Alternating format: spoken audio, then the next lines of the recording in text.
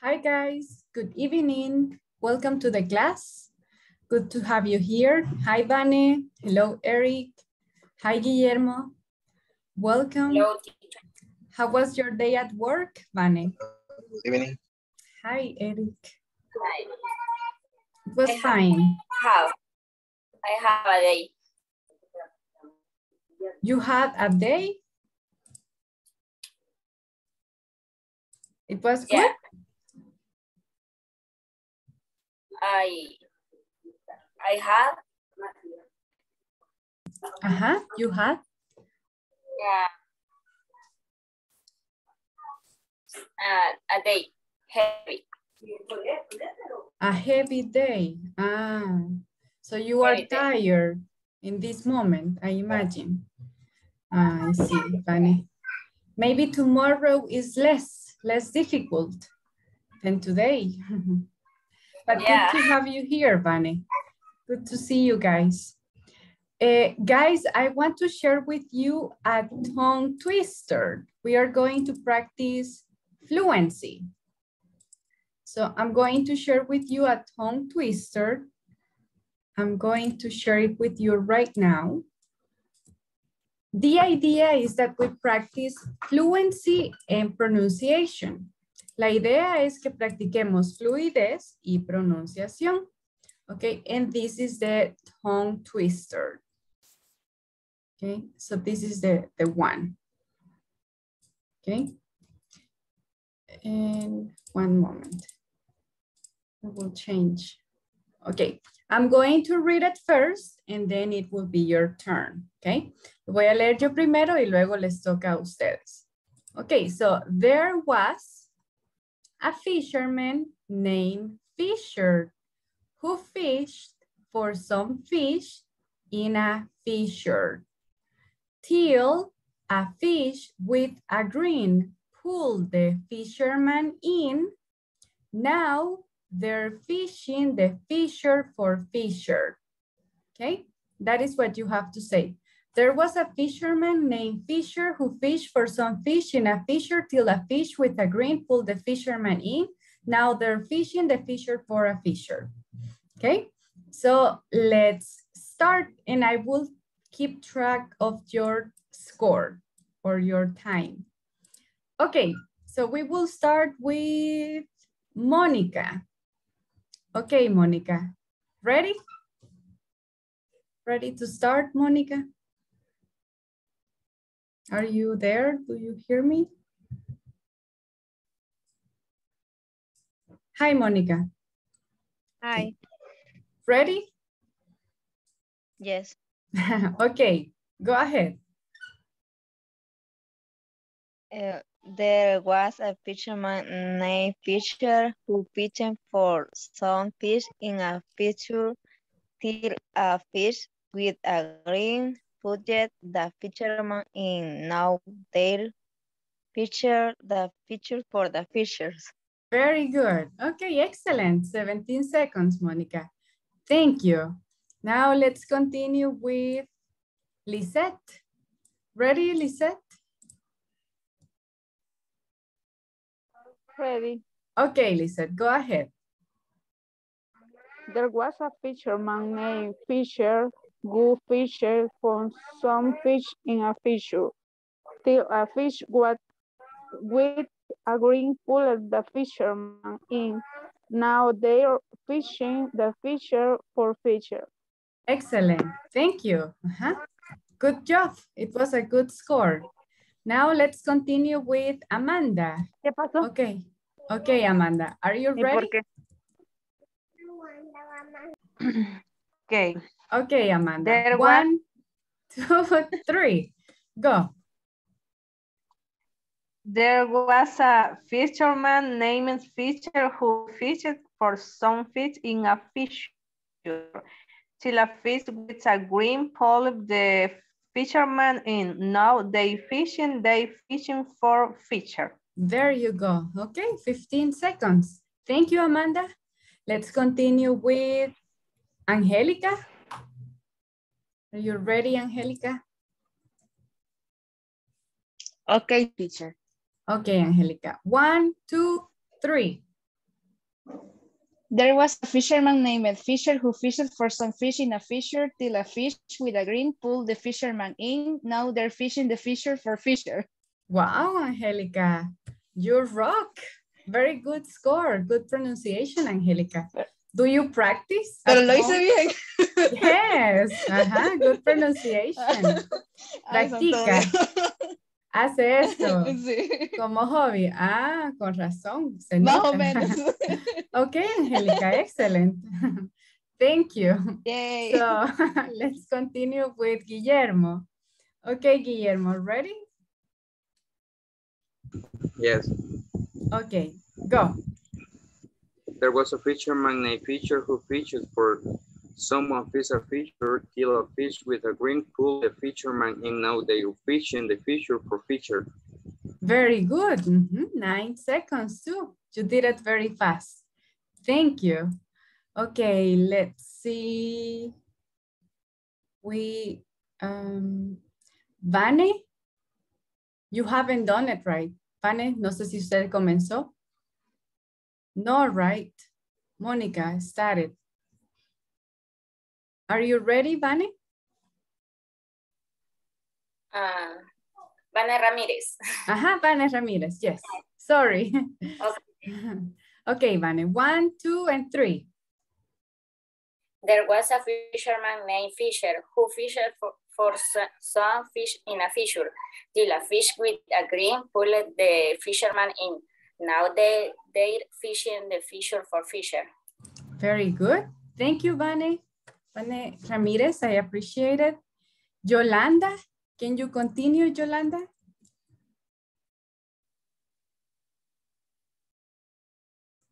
Are you there, Yolanda? Okay. Yes. Hi. Okay, 1, 2, and 3. There was a fisherman named Fisher who fished for some fish in a fisher till a fish with a grin pulled the fisherman in. Now they're fishing the fisher for fisher. Excellent. 10 seconds. Okay, thank you. You did it very well. So let's continue, guys. Yesterday, we talked about how to use how many and how much and some words that we can use to show quantity. Today, we will continue practicing. I'm going to share with you the activity, okay, the one that we practiced with yesterday, and we will do it together. Okay, vamos a ver cómo les quedaron ayer las ideas y si no terminaron, vamos a terminar juntos. Okay, so we will start with paragraph number 1. Okay, we will start with paragraph, number 1. The one about Christine. And we will begin with Lisette. Okay, Lisette, can you please help us with the part that is with the crosses? ¿Puede leer la parte que está con las X, Lisette, please?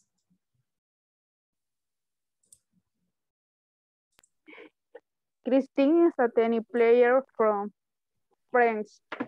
She lives near Paris. She trains for many hours every day. For many She hours. For many hours every day. Hasta ahí. Sigo, please. you know. I will stop you there, but thank you, Lisette. That will be the one. Okay, entonces ahí tenemos many. Now let's continue with Guillermo. Guillermo, can you continue reading and help us with number 2? Okay, with she, right? She drinks. She drinks 2 liters of orange juice a day and eats many apples a week. And eats many apples. And you, how many apples do you eat, Guillermo? A week? Nothing a week. You don't like them? I don't like, yeah. That is why. What's your favorite fruit? The watermelon. That's my favorite fruit. Yeah, I like that one too. Thank you, Guillermo. Yes, that's the one we can use. Now let's continue with Monica. Monica, could you help us with the last part?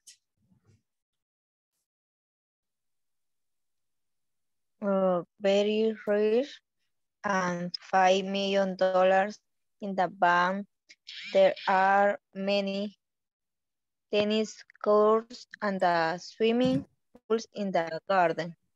Okay, thank you, Monica. So now we have the quantifier. Ya ahora ya tenemos la palabra que hacía falta y hay que hacer las 3 preguntas.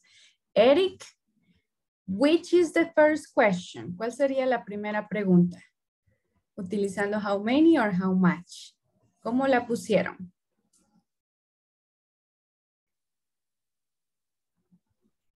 No la he hecho, teacher. You don't have it. Sorry. Okay, and Vane Ramirez, do you have it? Question number 1. Yeah. Uh-huh. How many hours? How many hours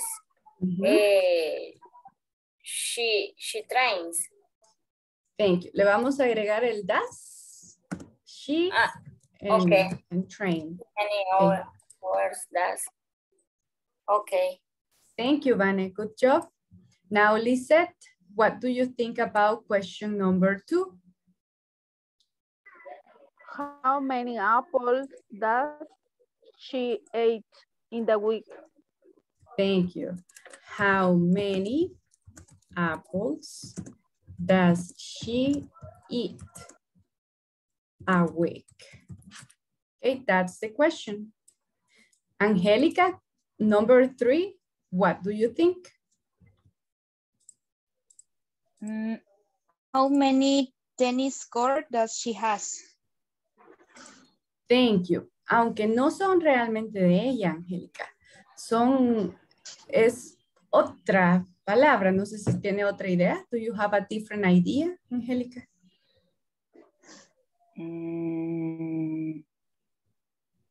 No. No. No. Okay, let's ask Amanda. What about you, Amanda? What will be the question? How many tennis courts? Esa parte está bien. How many tennis courts? And then?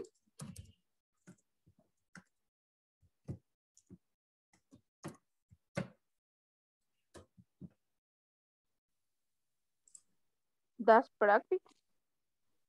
Thank you. It's different. It will be different. Who has another idea? No sé si alguien tiene otra idea. You have to, Guillermo. How many tennis courts and swimming pools are there in her garden? Thank you. That's the one we can use because we're just talking about the tennis courts. So yes, how many tennis courts and swimming pools podemos agregar? Are there? There are many tennis courts. Okay, no, sorry. Do you have any questions for me? Comments or questions about paragraph 1?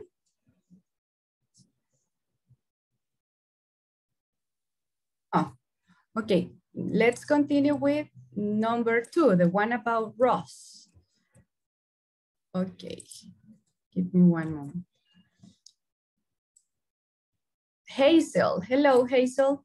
Can you help us with number 1? Vamos con el paragraph number 2. Okay. Here, from here, y terminamos, Hazel, acá. Okay. Ross is from England and he is a weightlifter.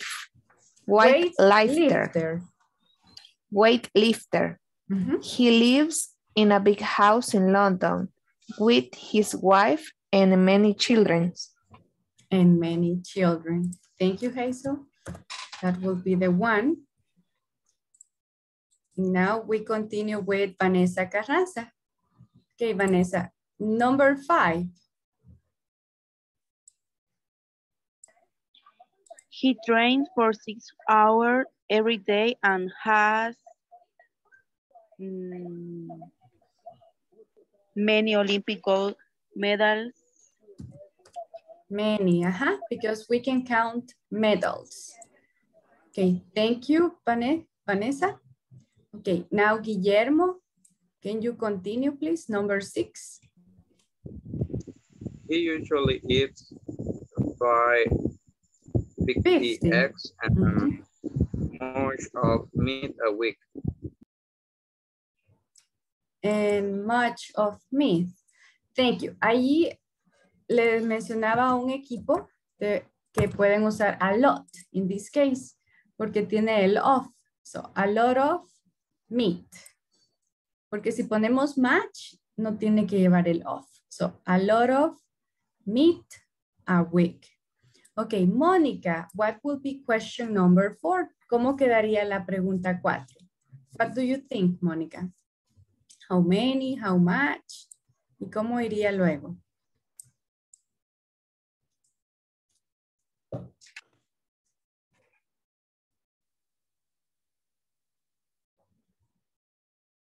Are you there, Mónica?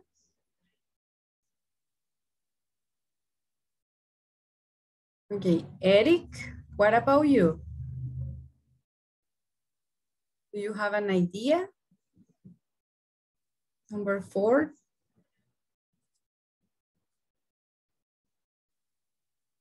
No? Eric? No, teacher. Do you want me to give you a moment? ¿Quiere que le dé un momento? Tal vez la logre elaborar. Can you try? Or if you want to, si no me puede decir lo que no entiende o le cuesta para que yo le pueda explicar. So, I will give you a moment, Eric. Le voy a dar un momento, trate de hacerla y si no, luego le ayudo para que aprenda a hacerlas. Vanessa Ramírez, we will continue with question number 5. Vamos a probar la number 5, Vanessa. What will be the question?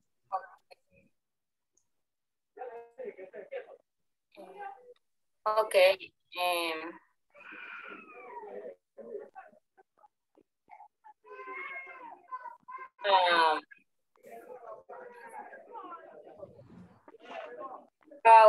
How many hours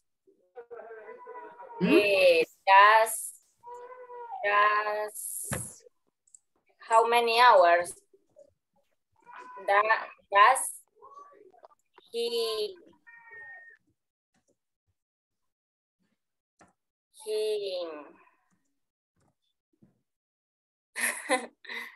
You're going well, vamos bien.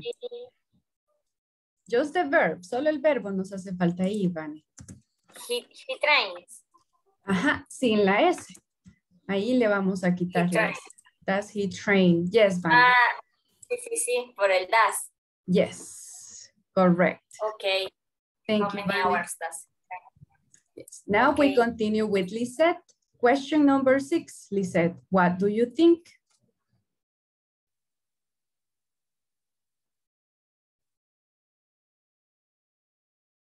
Lisette or Angelica? How many meat does Ross eat a week? How many meat? Thank you.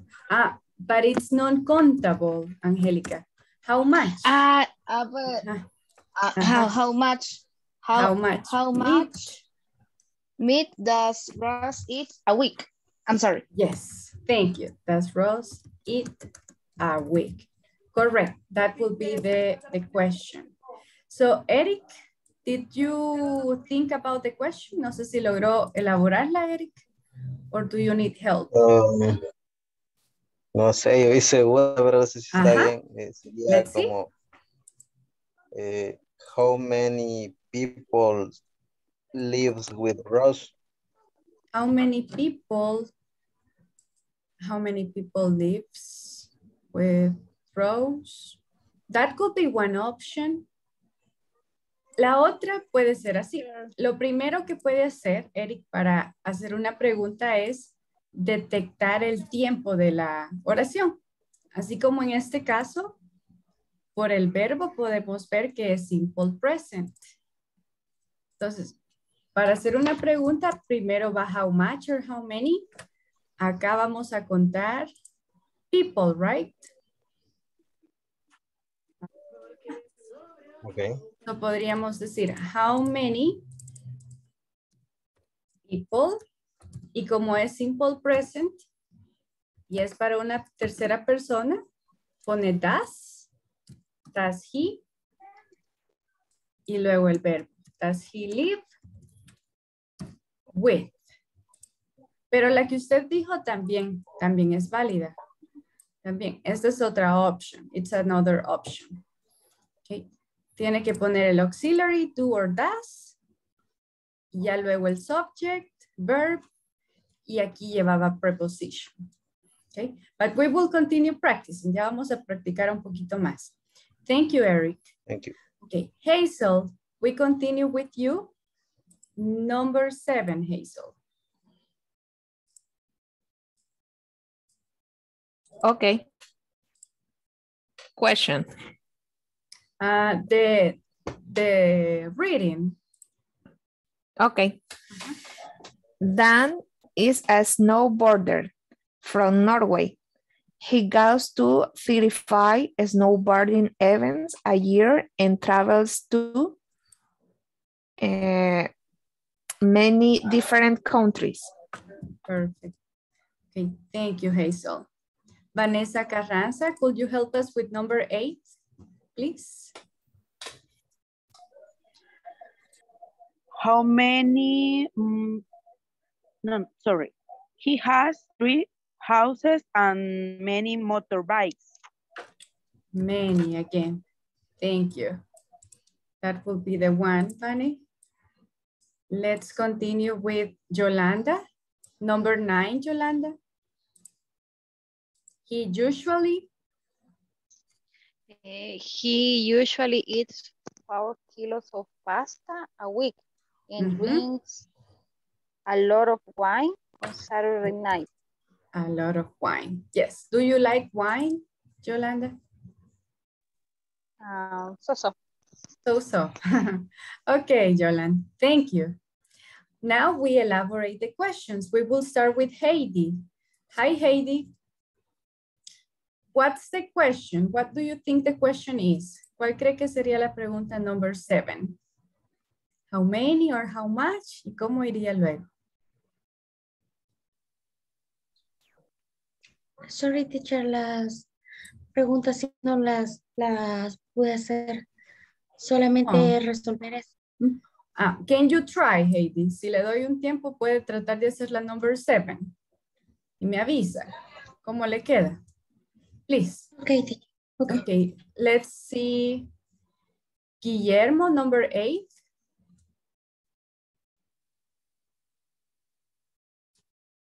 The one about the motorbikes.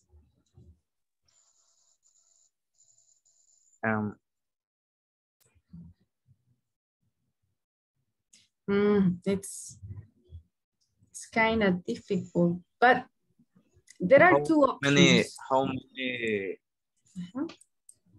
How many house motorcycles that you have? Okay, thank you. Good job. How many houses and motorbikes does he have? Then the question mark. Okay, there it is. Are you there, Lisette? Can you continue, Lisette? Or Hazel, do you want to try? Okay, Lisette.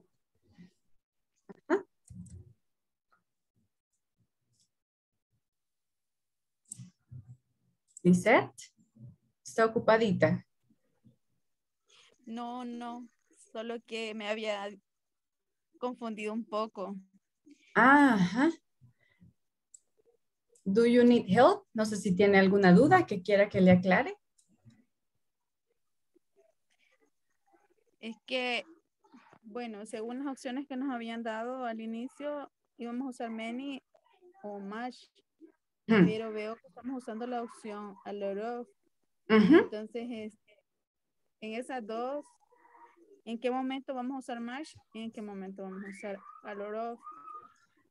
Estamos usando of, a lot of por la preposición que está acá. Por lo que sigue. Ajá, por lo que sigue. Porque si no estuviera, entonces sí podría utilizar many or much. ¿Verdad? Si no estuviera. Pero como sí está, entonces por eso vamos con ese. Porque many no lleva of, or much no lleva of.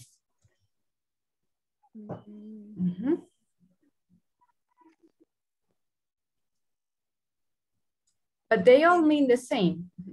Do you have question number 9, Lizette? No sé si tiene la pregunta number 9. The one about the wine. How many events and travel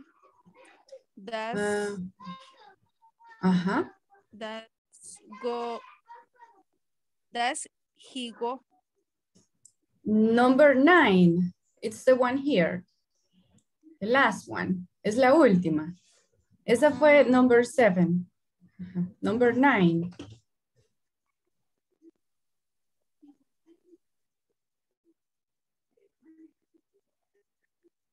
How much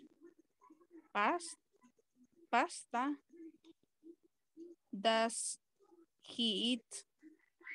Okay, that could be one. Thank you, Lisette. And you, Hazel, what is your idea? Do you have the same or something different? How much wine he drink? Okay, very well. Just the does, Hazel. Don't forget to mention the auxiliary. How much wine does he drink? Okay. Drink. Okay, Hazel, thank you. And Thank Heidi, you. did you try, Heidi? 7. How many from he go? How many? From he go? How many? La otra palabra no la entiendo, Heidi, sorry. How many? From. Okay. Luego de how many, tiene que mencionar el objeto que estamos contando. ¿Qué estamos contando en la number 1? El número de countries. ¿O esta es la palabra que decía? No, ¿verdad? From. No, from. Ajá. En este caso estamos contando countries, así que este es el que va acá. How many countries? He go. He. Repeat. He. Ajá. He go. Okay, all right. Thank you, Heidi. And let's listen to Vanessa Carranza. Do you have the same, Vanessa Carranza? Or 7. 7. How many go snowboarding? Okay, Pane. Thank you. And Yolanda? What do you think, Yolanda? Number 7. Number 7. How many snowboarding events does he go? Okay. Okay, yes. That could be one. Ok, esa podría ser una, aunque no es donde está la number 7, es la anterior. Pero sí, Yolanda, esa podría ser una. Ok, aquí podría ser, how many countries does he travel to? He travels to many countries, para contestar la pregunta. Ok. All right. Do you want to ask a question? No sé si hay algo que quieran preguntarme. I think we have to practice the question part. Quizás tenemos que mejorar un poco la parte de preguntas. La vamos a practicar un poquito más. But is there something you would like to ask? Comments or questions? No. Okay, so let's review that part. Vale, vamos a practicar un poquito la parte de preguntas.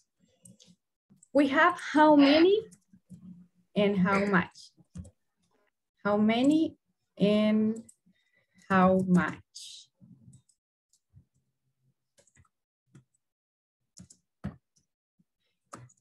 Plus, and then we will use a non-count noun. Okay, that's the one we use, a non-count noun. Okay, sorry. I don't know what I did. Okay, how many in a count noun. And then we use how much. And then you need a non-count noun. Okay, esta es la parte primordial. Okay, the most essential part. La que no va a cambiar. Siempre va a ir así. How many or how much. Y luego va a ir el noun que estén contando. Bananas, people, cars, violence, etc. La siguiente parte puede cambiar.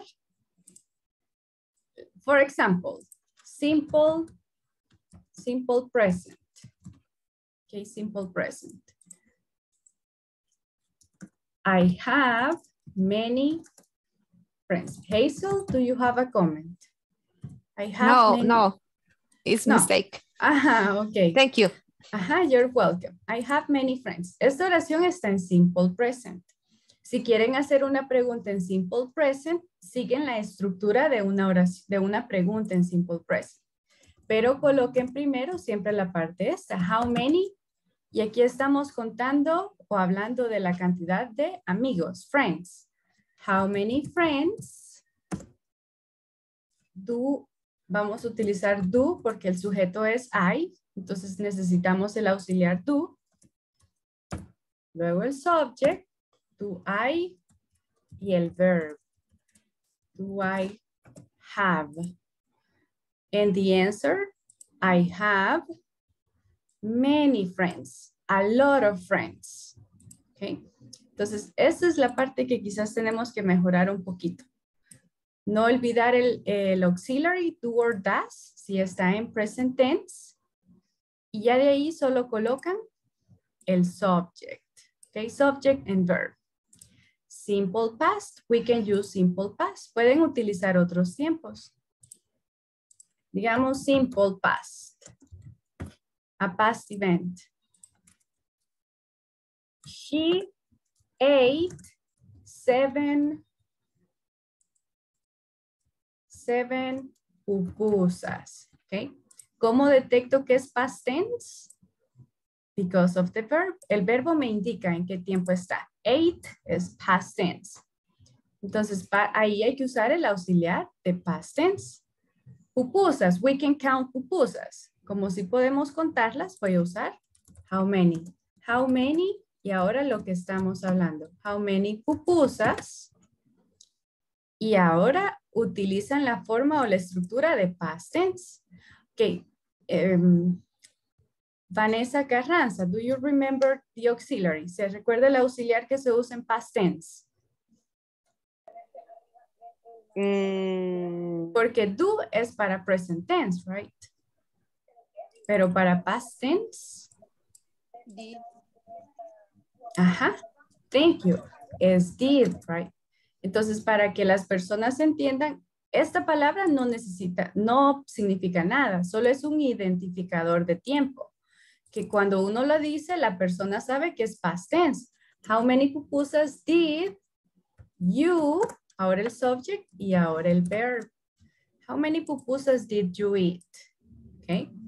I ate 7 pupusas. Okay.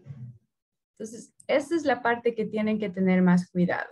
Okay. Don't forget the auxiliary. No olviden el auxiliar. Do, does, will. Lo tienen que poner para que entiendan las personas qué tiempo es. Y luego el subject. Subject and verb. Okay. In past tense. Is it clear? Ready to practice? Okay, so let's do this. Please create. I will put it here. Okay. Create 3 questions. 3 questions using how many?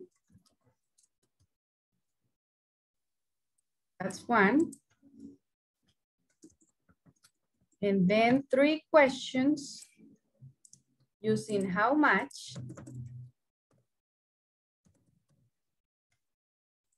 And next, 3 questions using there is or there are, okay? Que es el primero que vimos on Monday. Vamos a trabajar en grupos. In pairs. We will work in pairs. And the questions are going to be for that person. Las preguntas que van a crear van a ir dirigidas para su pareja. For example, okay, Heidi, y lo voy a poner acá para que vean con quién van a trabajar. Just give me one moment. Okay.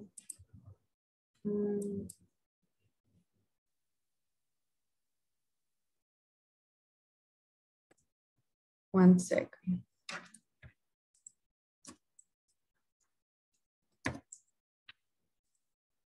Ok.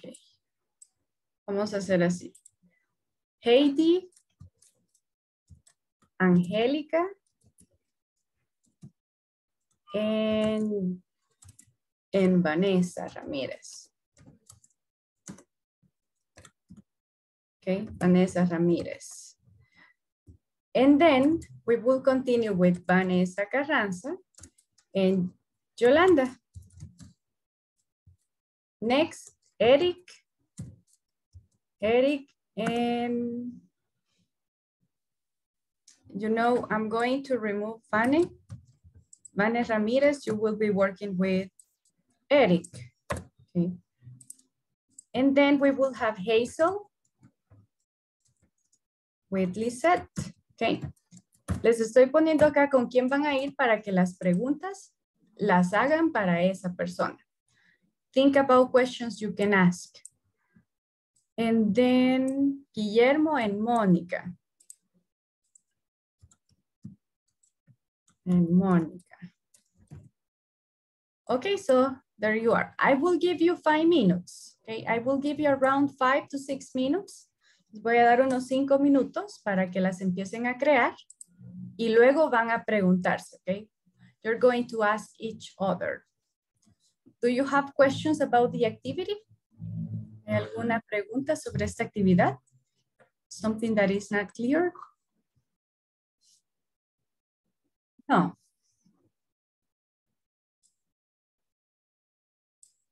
Okay.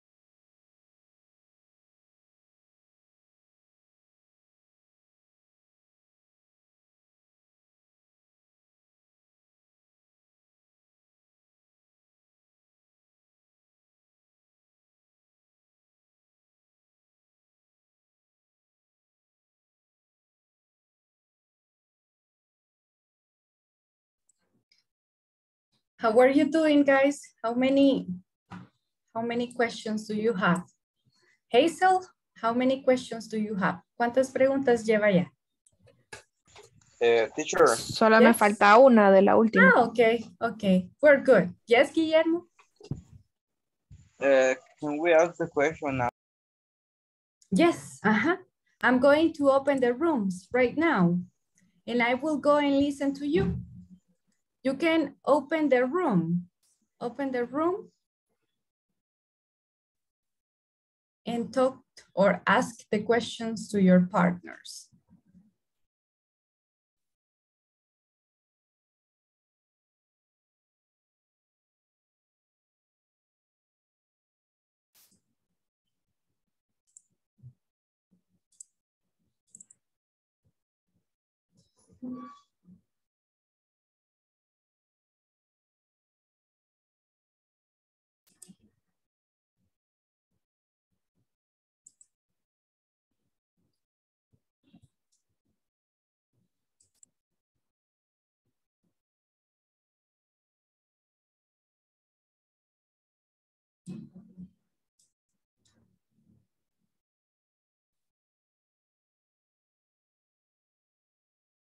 Guillermo, did you receive the invite? ¿Recibió la invitación?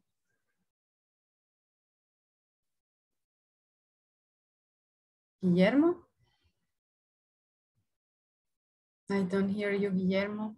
Mónica, can you participate, Mónica? Logró hacer sus questions, Mónica. Sí. Yeah, okay. Let me send you to a room so you can work with your classmates. Okay.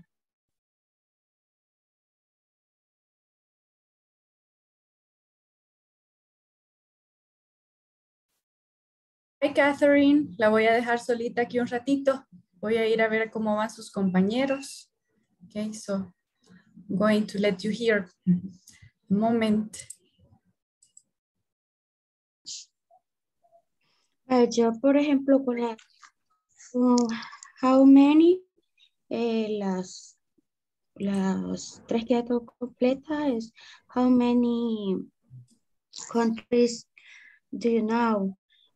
So, lo que podemos hacer quizás nos las compartimos y hacernos las mismas preguntas. Hi guys, ¿qué tal van? So teacher. Hello, teacher. What happened? Hasta sudando estoy la cara. ¿Por Es la qué? presión. No. ¿Y qué tal lograron hacer algunas preguntas? Yo ahorita he logrado hacer las tres de how much.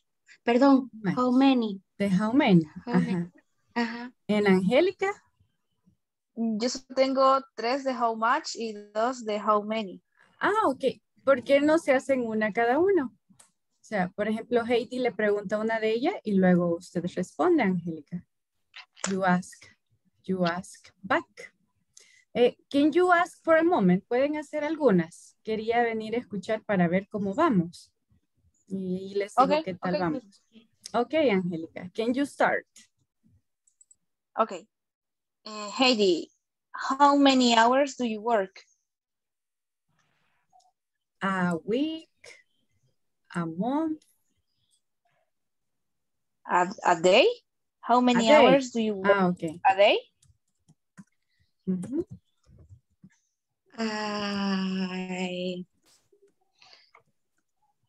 18 hours. 18. Or wow, sounds like a lot. Oh my God. Yeah, Día that's a lot. festivo 24 horas. Oh my God. Heidi, no trabaje tanto. Le va a hacer daño. Okay. Heidi, now can you ask Angélica? Angélica, how many countries do you know? Do you? No olvide ahí el do you, el do. Do you know? How many countries do you know? I know a lot of countries. Okay. Angelica, can you ask? Oh, I think it's your turn, right, Angelica? Yes, yes. Heidi, how much water do you drink? Yes, I like water. Soda. And how much? How much water?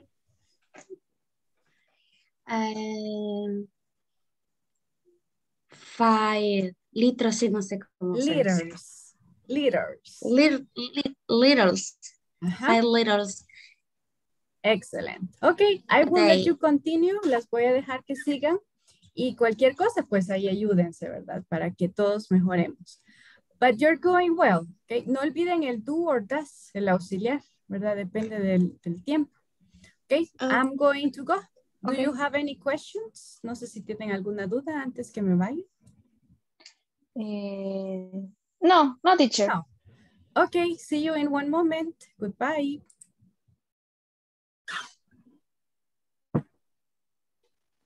Hi, Vane. Hi, Yolanda. How are you doing? ¿Cómo van por acá? Good. Pero estamos, bueno, yo estoy un poco insegura con el there is, there are. No sé si las habré formulado bien.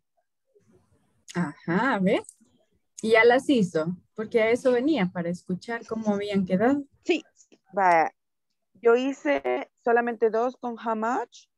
Sí hice 3 con how many y 2 con there is y there are. Ajá. La primera que yo hice fue how much sugar do you eat daily, Yolanda? La segunda, how much do you like the piano, Yolanda? Con how many hice how many friends do you have? How many hours do you stay at work? Y how many people do you know in the city? Excellent. In city, perdón. Ajá, yeah, those are correct. Ok, pero and con las the que no other estoy ones? tan segura es con there is y there are. Hice una que decía, o que dice, they are two windows in the front of the house. And that's the question. Esa sería la pregunta. Ajá. Ah, Y are there any cookie left, Yolanda? That one is correct, the last one. En la primera no hizo el cambio de there are. Tiene que decir are there. Entonces tendría que ser en la primera, así como en la segunda. Ah, ahí está, por eso estaba confundida. Ajá. Porque cuando uno dice there are, es un statement, una oración. Pero para volver la pregunta se cambia la posición. Are there? Y ya lo que Entonces sería, are there two windows in the front of the house? Ajá. Of your house. Ah. O bueno, ajá, of the house. Ah, ok. The house pues ahí or your estamos. house. Ajá, it depends. Si es en general, como de lo que sea, ¿verdad? Una casa, yeah, the house. But your house to be specific. De ahí así fuera la suya. Okay, but yeah, they are correct. Entonces en vez de in the front of the house sería in your house. In the front of your house. Ah, ok.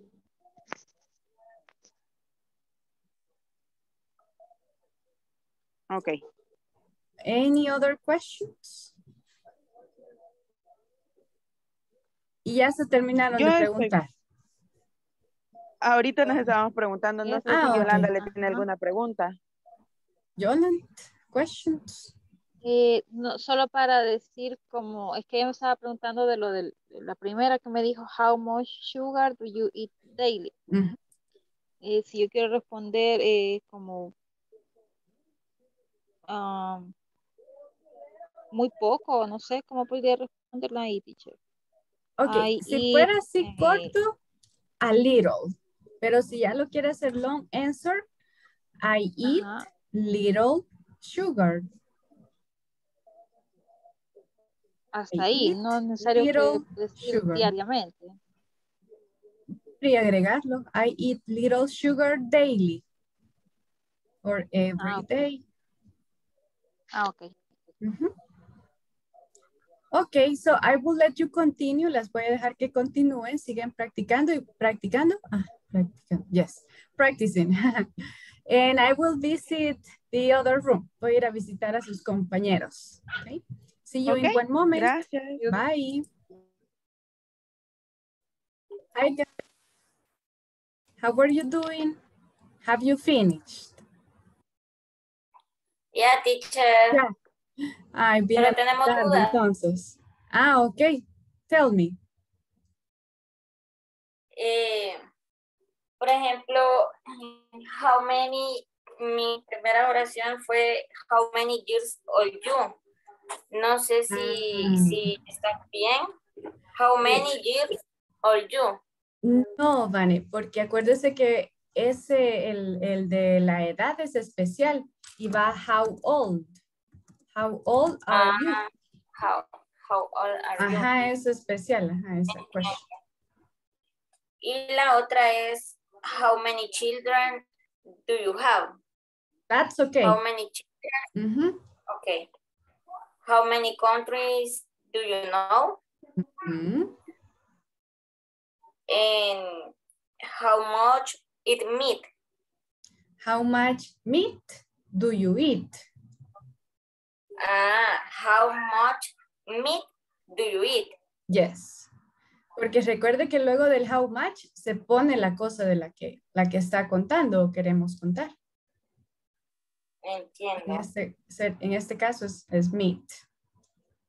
Entonces, igual tengo otra que dice how much drink soda. Entonces sería how much soda do you drink? Yes, Fanny. Okay. Yes. And you, Monica or Guillermo, do you have a question for me? No, teacher. No. I don't have any question. No questions. Okay. I'm sorry I came late. Lo siento que vine algo tarde, pero estaba contestando otras preguntas de sus classmates. Okay. So that is why, no porque sí quería haberlos escuchado the answers too. Okay. But we will continue practicing it. Well, later. We will go back to the other room, Van and Guillermo. See you there.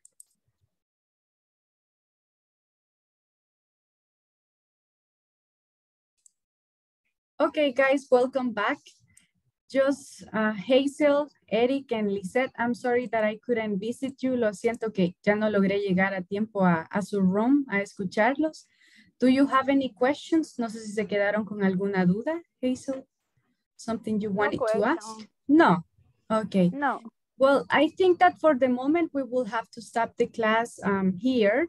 Do you have any questions before we finish the class? No sé si hay algo que quieran preguntar. Any doubts? No, we're fine. No. Okay, No. all right. Well, if you have any questions, remember you can send me a message and I will try to help you out, okay? But we will stop the class over here. It was nice to see you guys and I hope you enjoy the weekend, okay? So goodbye to all of you. See you on Monday. Bye-bye. Thank you, teacher. You're welcome.